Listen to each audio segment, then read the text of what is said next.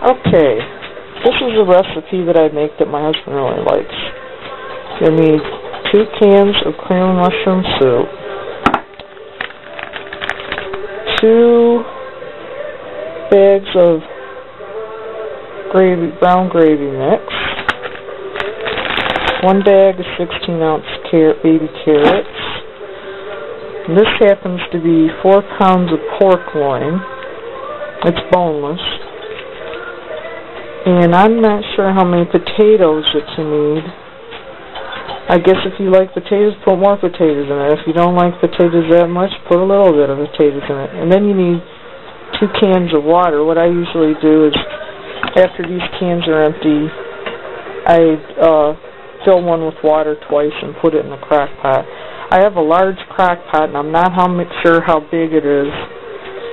So if you have a smaller one, you might want to cut this recipe in half.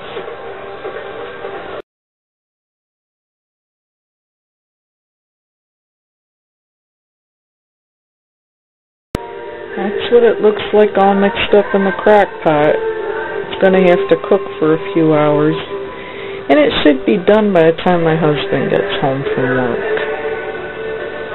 It's pretty tasty and it smells really good. So if you get an opportunity to try it, try it.